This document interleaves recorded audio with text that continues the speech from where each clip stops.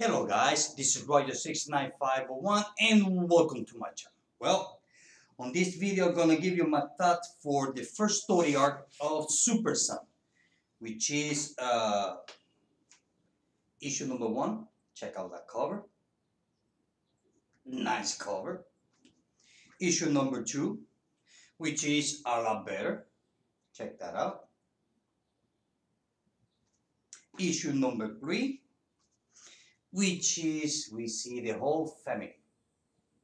Check that out. Superboy fighting against Batman and Robin fighting against Superman. And the last chapter, issue number 4. Check that out. Okay. Well, this is the first story arc of the Super Sons. But I have to say that before the start, this story, well, to be honest with you, it's a fun read. It is fun. This is the same team that they used to do the work on Batman and Robin back in the New 52. Well, it's the same team. And what they did on this first story arc, just fun. Just fun, fun, fun. Fun in a nice way.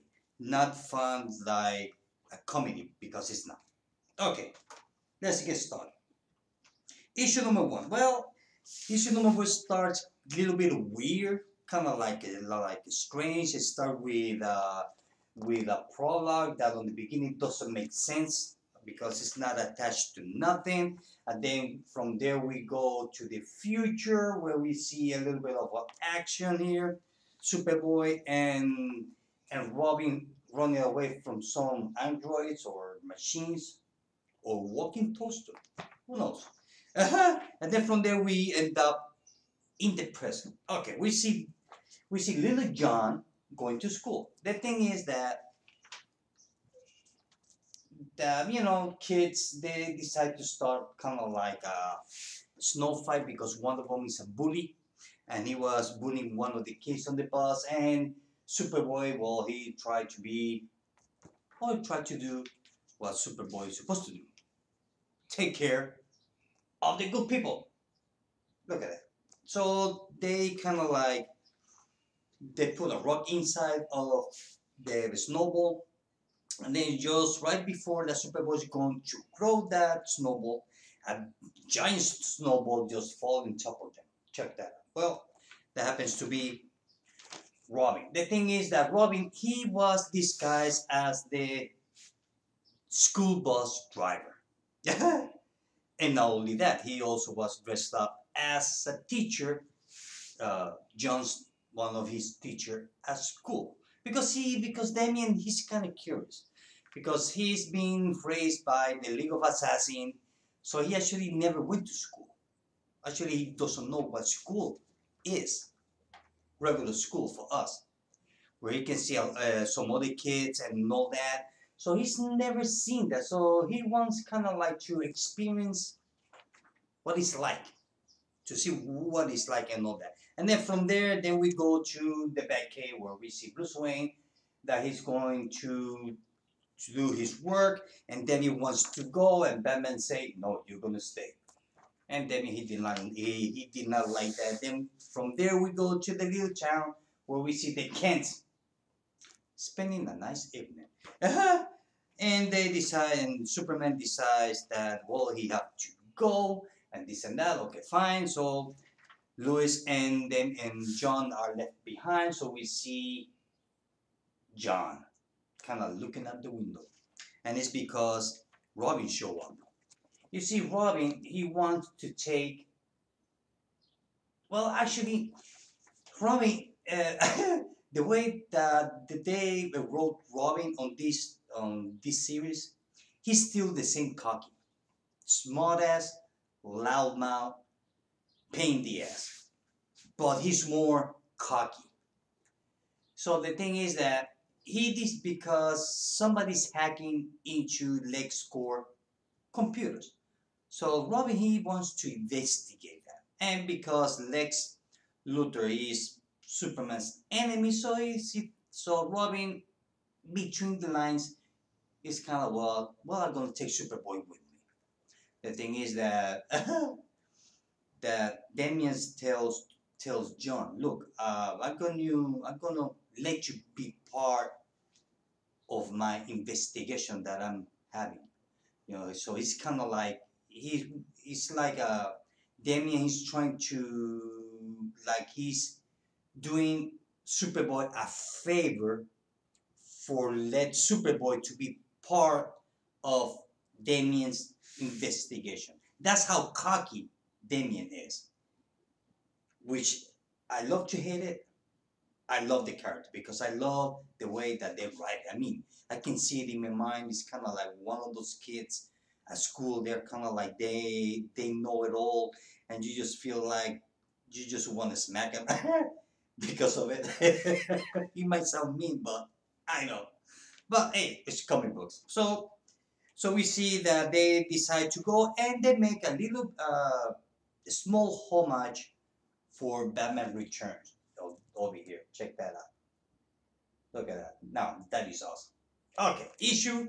Now that once that they get over there, they get caught by Lex Luthor.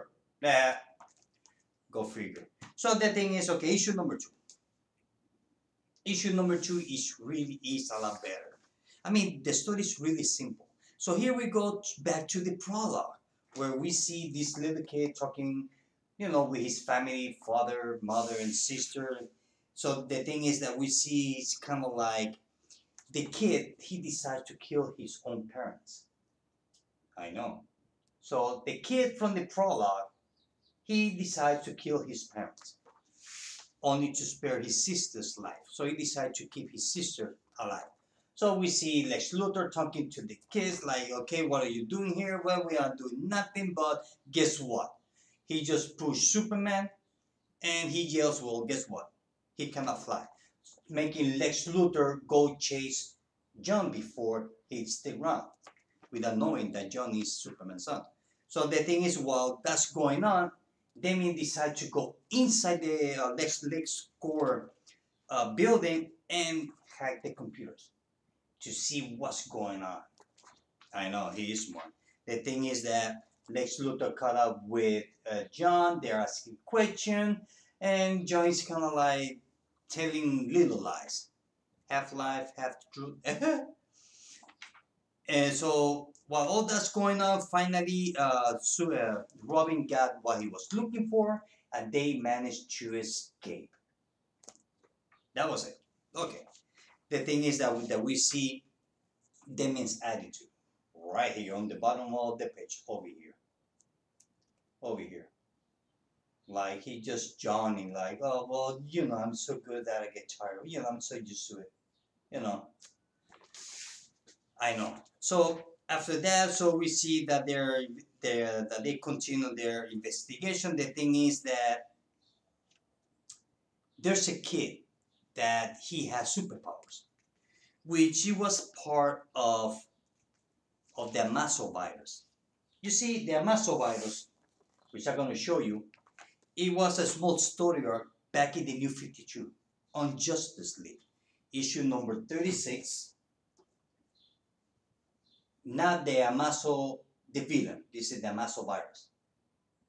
Issue 36. Here's issue number 37. Look at that. Love the cover. Oops, sorry. Love the cover. Brian Cookies. Issue number 38. And the last part, issue number 39. So basically, this is how the Amazo virus was created by Lex Luthor and give people, whoever get infected, it gets, because during the fight with the Forever Evil, the virus was released by mistake, which it was one of Lex Luthor's lab. The thing is that he created that virus to make Kryptonians depower, especially Superman. Yeah, Lex Luthor says Kryptonians, the one that they're locked up in the Phantom Zone. But everybody knows that he means Superman because the Kryptonians, we know they only How many there are? Three or four, as far as we know. So So the thing is that that virus escaped, and whoever eventually they created a vaccine for it, but only 94%, 96% got the vaccine, got cured, but only 6% did not get it. So that's the 6% that still lose throughout the United States that have superpowers.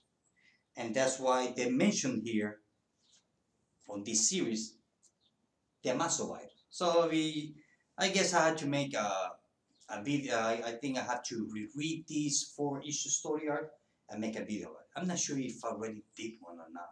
I'm not sure, but I don't think so. But anyway, back to the Super Son. Issue number 3. Okay, here we see that that kid that we saw, well, the thing is that he becomes, each person that got that virus will get a different powers. Kind of like a random power. The thing is that that kid, his power was that he can multiply himself many times.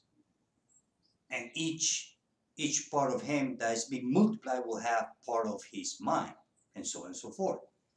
The thing is that he wanted to kind of like to become so powerful because he find boring to be superhero. He find that to be boring. He wants to be a bad guy. So the thing is that Robbie and John figured out who that person was trying to get into Lex Luthor's computers, which I'm surprised that Damien is the one who find out and not Lex Luthor. Lex Luthor being, well, what he is. I know, but it's comic book. But still, it makes me wonder. Time to time, writers come up with this kind of like a curve, like, okay, how this person did not see it coming when this is more intelligent or smart than the other guy. Kind of, that way. So the thing is that this kid, he also created androids. The thing is that, not only that, his sister is the good guy. The sister has the power to control machines. You give it any machine and she can control it. You give her a toaster and she will control that toaster to toast whatever she wants, or make it walk or fly or whatever. But but she can control machine. That's his sister. Now her brother, like I said, is the multiplier guy. So here we see that not only that he created androids, robots, and all that. So the one that they're fighting, we see Superboy fighting Batman and Robin fighting Superman. Well, those two are androids because they can mimic or imitate the power or the superpowers that whoever superhero is close by. Ah. So here we see because that effect of the Amazo virus on this story. So if you want to, if you're reading this, if you're kind of lost about what is this about Amazo virus, well, sorry, I have to tell you, but you have to read this because it's the beginning. You will understand what the Amazo virus is all about and why the main characters here are contaminated by it. So I know. So back to the story. So we see Superman and Batman that have each other's son, sort of, from the road. So here we see that the sister, look at that. She tells the android, put them down now. I mean, she is very bossy. This is the bad guy's sister. For some reason, he did not decide to kill her. He only killed his parents, father and mother. A mother, because the whole family used to be kind of like a superhero family on their own town, little town.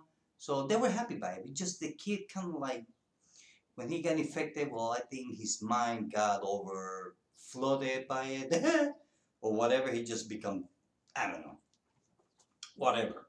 So here we see that they're trying to escape. John tells Demi, look, we need to call the Justice League or we need to call off our dads. They can come over because this is too big for the two of us. And then being cocky and self-centered, he's worse than Lex Luthor. He says, "No, we don't need them. We can do this on our own. But hey, I can stay here alone, and while you John, you can go running and run to your mama's skirts." So that so Demi he's got and John he's kind of like, well, I'm not going anywhere, so shut up. So they spend most of the time on each other's case. It's kind of like the beginning of when Superman and Batman they meet, that they start fighting each other and they don't trust each other, but they like each other at the same time that they hate each other. Well, the same thing is here. They like each other to the point that they have to hate each other. They're not happy if they're not fighting. So for them to be happy, they have to fight between them. Fist fight, insult, you name it, it's here. So we see that the machines that was kind of like Superman and Batman, we see they kind of like transformed into the shapes of the Super Sun. So they start chasing them. I mean, this whole issue is about chase, chase, chase. So the thing is that John starts to argue to Damian and say, "Look, we need to talk to call our parents," and Damian kind of like kick him, and then he says no, and the girl, she kind of lost her patience, and she just kind of like blow up and says enough. So the thing is that when the machine shows up, she kind of control the machines and make the machines kind of like kill each other. And Damien came here, and Damien comes and take one of the androids and chop their head off. The thing is that while they are escaping, we see Damien here working on one of the uh, androids' head, and we don't know why until the end. Check that out, and we get to find out why they were why they were trying to hack into LexCorp computers. And this is issue number 3, the end of it. Check that out. I mean, it's a fun story. Believe me, it's fun. Issue number 4. Okay, you see the cover? The kid on the middle, the one that is dressed on black. Well, okay, this is the special armor that LexCorp have created. And the kid needs that armor so he can be more powerful than before. And that way he will not, get too weak fast. Because eventually he will get weak. So with this armor, kind of make him more powerful. The thing is that from there we go to the city. We go to Lois Lane's home and Bruce Wayne. We see Lois Lane and Alfred calling for each other's kid, and they find out that, well, they are not home. And this is the Amazo kid. Check that out. So now the kid, with all that power, he called himself Amazo Kid because he wants to have his sister on his side. I mean, if Amazo Kid have the power to create machine, imagine what her sister can do by controlling that. I mean, they will be unstoppable. And he go by the name not Amazo Kid, but Kid Amazo. I said it backwards. Look at that. Awesome. So the thing is that here they explain you about the armor, why it works. So he's trying to convince his sister to be part of his team. Otherwise, he will kill her. He will kill her, and she just spit on his brother's face. As you can see there, she's not too happy. The thing is that remember issue number 3 when Damien was working on that android's head? Well, it's because he kind of like reverse engineering to send a signal to Lex Luthor. So Lex Luthor shows up on Kid Amazo's hideout. Check that out. Screaming, "Give me back my Amazo armor. So the kids and the bunch of androids and Lex Luthor destroy them at ease. Let's see what else. We see Superman, actually Superboy saving people, same as Robin, while Lex Luthor is busy fighting. The thing is that they get attacked, and we see for the first time, at least in my case, we see Superboy using his super breath for the first time. Check that out, which is awesome. He still cannot fly. And that's another thing that Damian's like to bug the head out of John. He said, well, I mean, since you cannot fly yet, well, you can hop, you know. And he likes to get into John's nerve big time because Damian, he's the type of kid that he can get under your skin or to you, he can get into your nerves real quick. He knows how to press the buttons. So even though, like I said before, they hate each other, but they like each other. They cannot be without one of the other. So the thing is, we see the master kid with he kind of like he got the armor, he got more powerful. The thing is that her sister came in, and since she can control machine, and this armor has a little bit of machine like, so she kind of like told the armor to separate from her brother. And that's what happened here, leaving her brother exposed and weak. And her brother just passed out. Check that out. And we see that Lex Luthor kind of like step on the armor. Look at that, right there. So the kids go kind of like to the hospital. Superman and Robin they decide to go back home, and they know that they don't know that they're waiting for them. And this is how the issue ends. Remember, Alfred was looking for Damian? Well, Alfred went to Lois Lane's house looking for Damian. And check what happened. So we have Alfred and Lois Lane waiting for the kids to get home. Just like when kids kind of like sneak out, and when they get back, the parents they get caught. Well, same thing. And we can see that Lois Lane, well, she's not too happy about it. So that was the end of it. I mean, it's fun. I like the chemistry.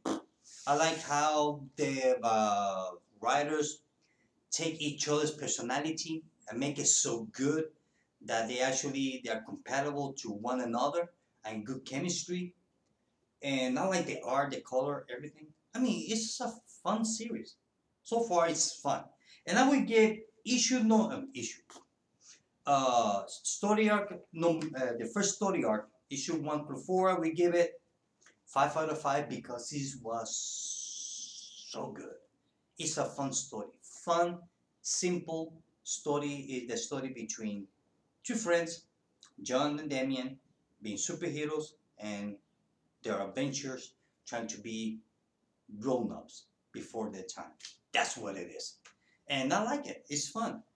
And the best cover, and so to me, the best cover is going to be this one, issue number 3, because I love this cover. Check that out. So, like I said, I will give it 5 out of 5. Well, guys, this is it. I hope that you like this video. Till later. Bye.